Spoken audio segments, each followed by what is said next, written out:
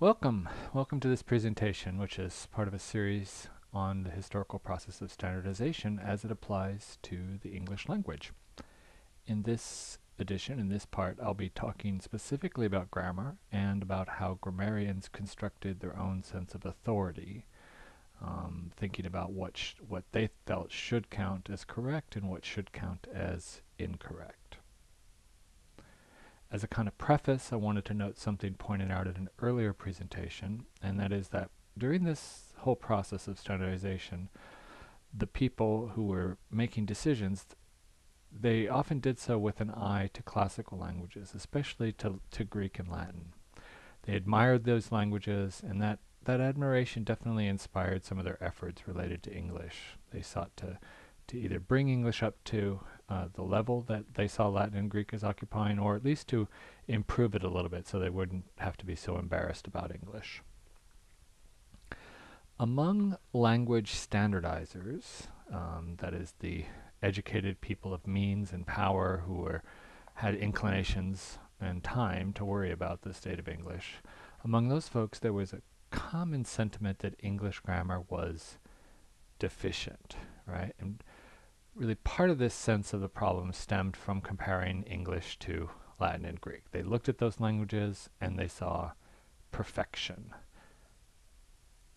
while English, in contrast, had a relative lack of systematicity. It really seemed imperfect. And it's not hard to appreciate how they came to these conclusions. If you've studied Latin or Greek or really any language with a well-developed system of inflection, you've probably been impressed with the seeming complexity of that grammar, right? You got a taste of this earlier in the course when we looked at Old English, right? We saw lots of charts, graphs and charts and all that stuff. They showed various forms, nouns and verbs and adjectives and other parts of speech, the various forms that they could take according to how they were functioning in a given sentence, according to the grammar of that sentence.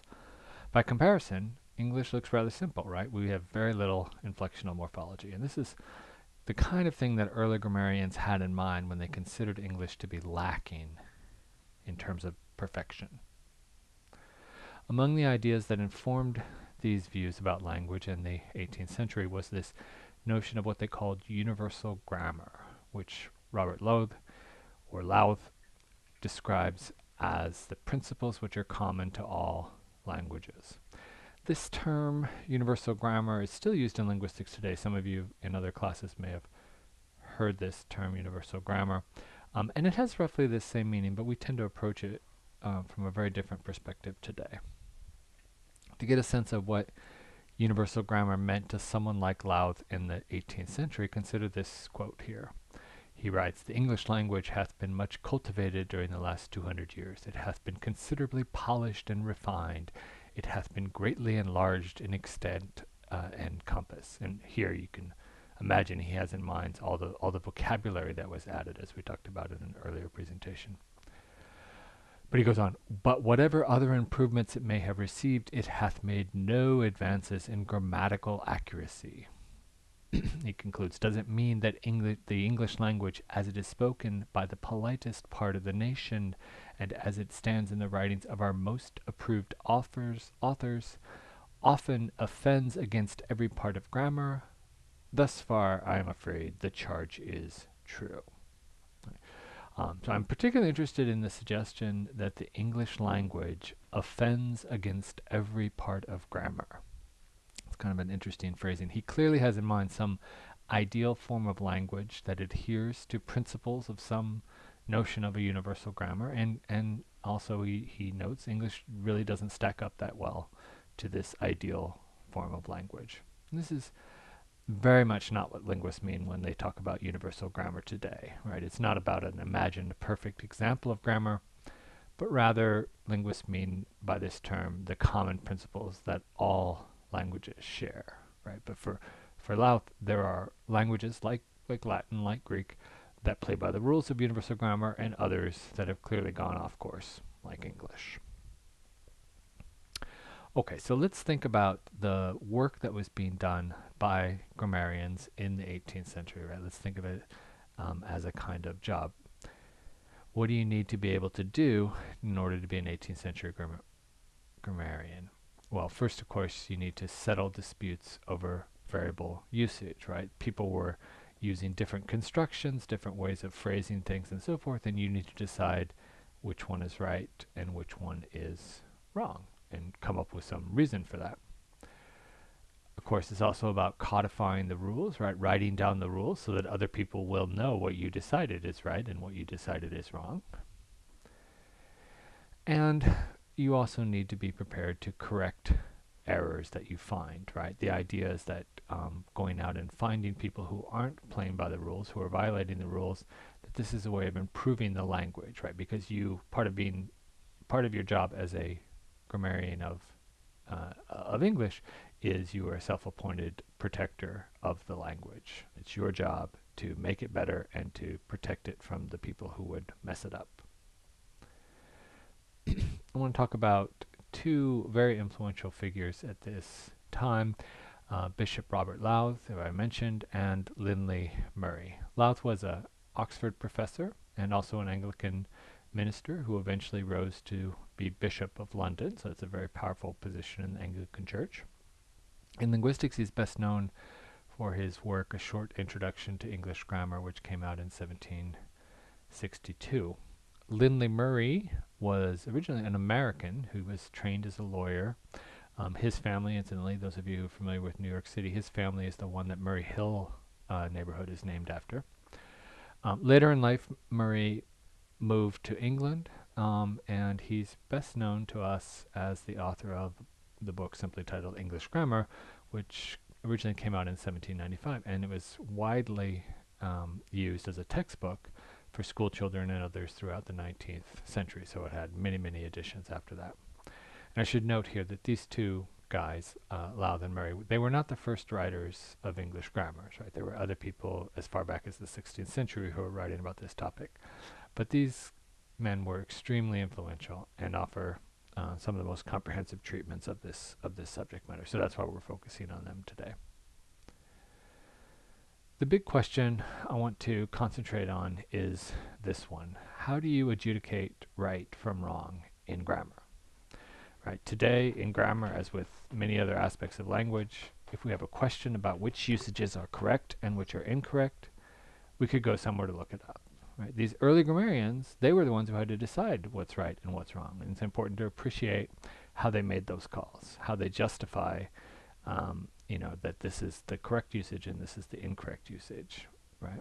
And just by way of sort of giving you a little spoiler, it's all made up. It's all a house of cards. They're just sort of coming up with different excuses along the way. But let's look at some of those. One common justification for choosing one usage to be correct and another to be incorrect is to look at what they called the work of the best authors, right? The idea is that the people that we respect as users of English, right, as writers of English, those are the ones whose usage is what we should take as a model. So you can see this in this quote from Murray, who writes, "Propriety of language is a selection of such words as the best usage has appropriated to those ideas, which we intend to express by them in opposition to low expressions." And you can get a sense of the kind of classism involved here, right? So he's not talking about particular authors necessarily, but the kind of people who would use this best usage as opposed to the low expressions. Clearly a class dimension to this issue in his view. And even though grammarians tried to appeal to the usage of the best authors, they didn't always agree just who those authors were. And sometimes they didn't even agree that the best authors knew what they were doing in the first place. Right? It's very common for grammarians to pick out examples from even canonical authors and call those examples mistakes. As Lowth notes, they did this either because they didn't know the rules, right, as he says here, our best authors have committed gross mistakes for want of a due knowledge of English grammar, or his other possibility, at least a proper attention to the rules, right? So either they didn't know any better, or they did and they just weren't paying close attention, right?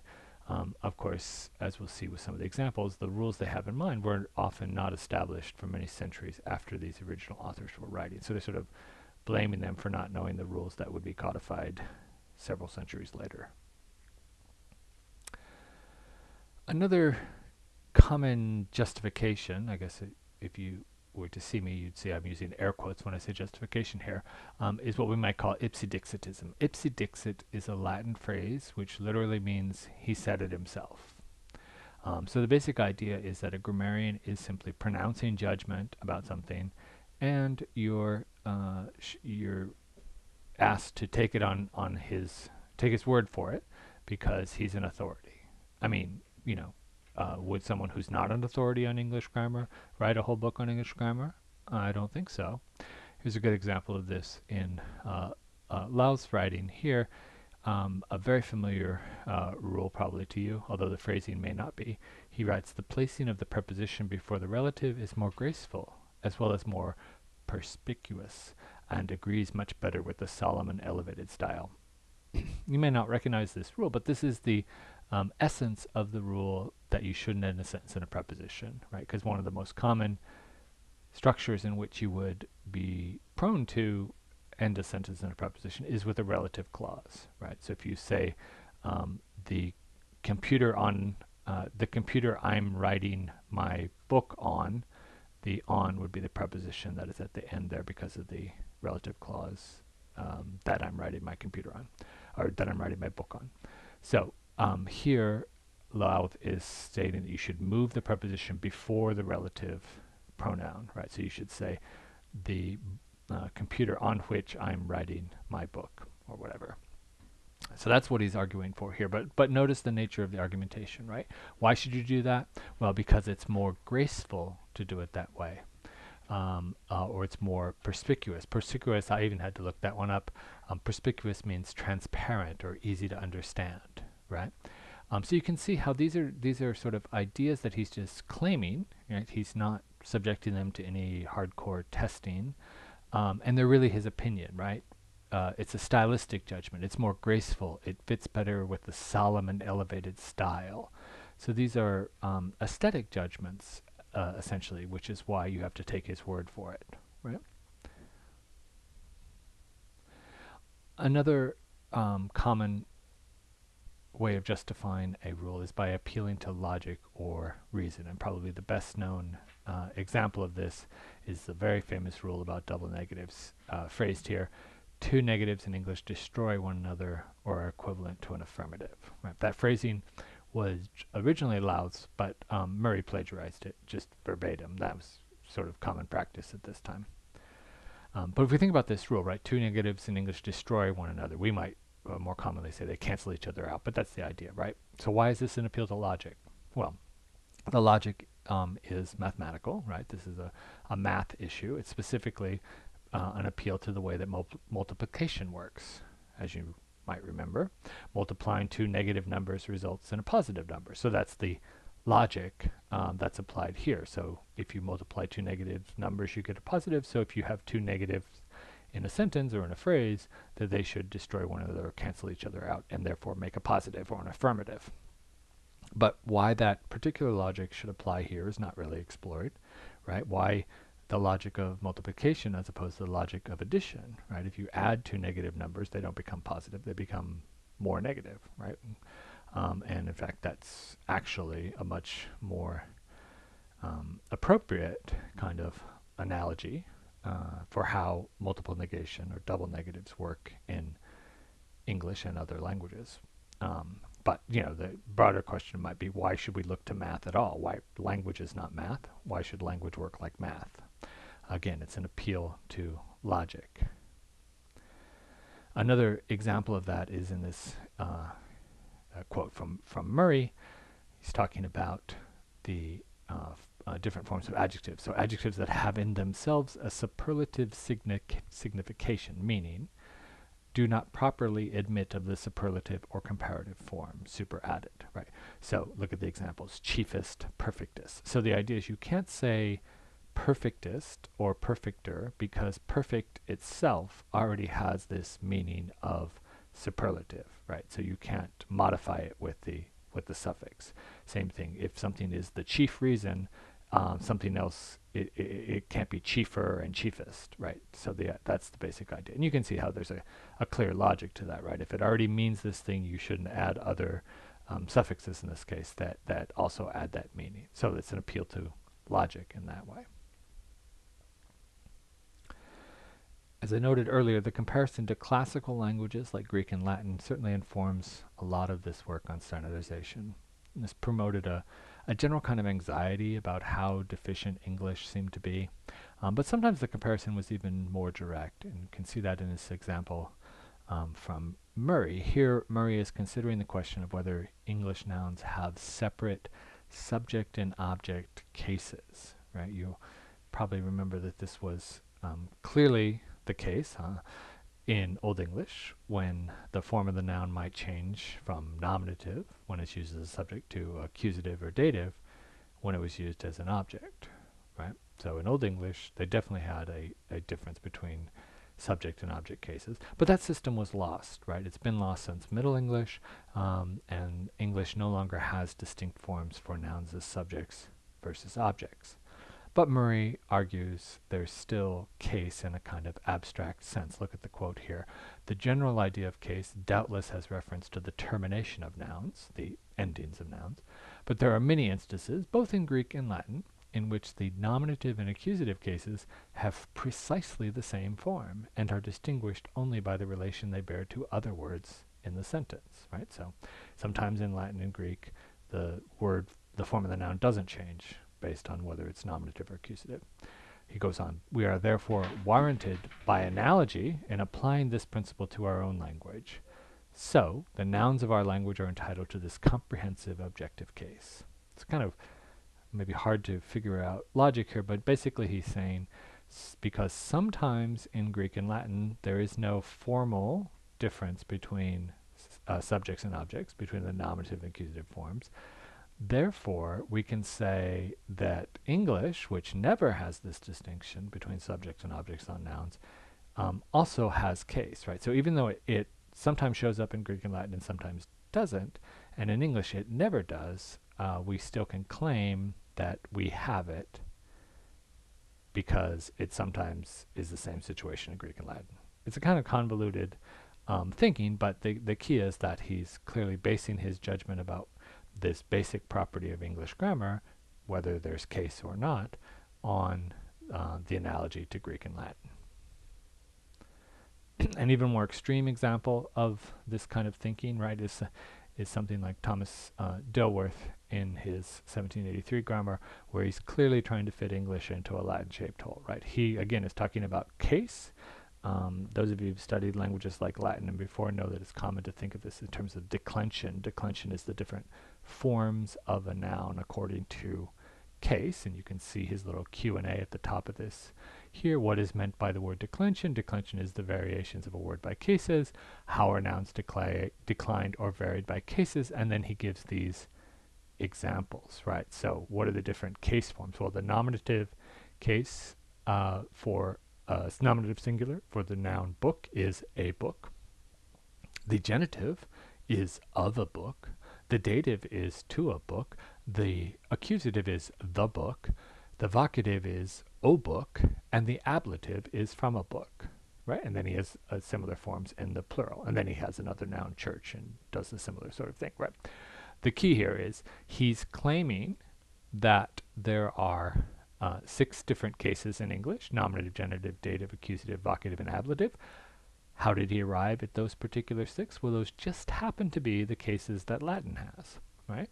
And so even though, as you can see, the form of the noun book or church doesn't ever change according to case, he still wants to say it has different declensions, right? Different declensional forms according to case, right? So he's taking this system of case from Latin and saying it also applies to English, right? Even though the evidence clearly shows that that's not the case, right? The noun never changes form from book or church there, but still it represents 6 different cases, right? One of the sillier things about this is that even in the one example where English does have a distinct case form, right, the genitive apostrophe s. He doesn't even do that, right? He could have said the book's cover or something, apostrophe s, to show a distinct form, but no, he's just wants to use a preposition to show these different case forms. So it's clearly taking the model of Latin and applying it to English. Another guiding principle for grammarians making decisions about how English grammar should work is this idea that distinction should be preserved. Right? We see this in the previous example argument that English nouns have case differences, right? That's a kind of distinction, and they want to try to preserve that from Old English, and so, to some extent. The feeling was even stronger, or even so strong that it motivated grammarians to sometimes impose distinctions that didn't really exist. And this is what I mean when I write here that distinctions might also be constructed for English, right? And one of the famous examples of this as is the one that relates to future tense auxiliaries, the words will and shall. So take a look at how Murray formulates this rule. He writes, will in the first person singular and plural intimates, right, designates, resolution and promising. In the second and third person only foretells. Shall, on the contrary, in the first person simply foretells. In the second and third persons, promises, commands, or threatens. Right?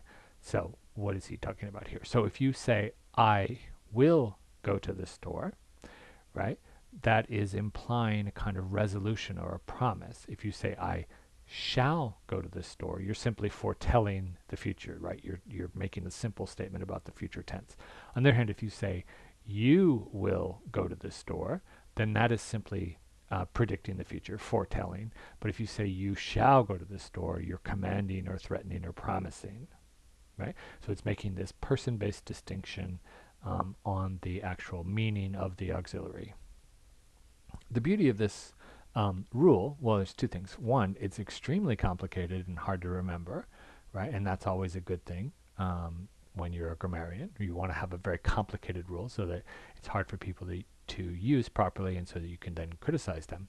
But the other thing about this is it is completely made up. There is no basis in history for this division. These two words, you might remember, will comes from an earlier verb that means to wish or to want, right? And shall comes from an earlier verb that means to be obligated or to have to do something, right?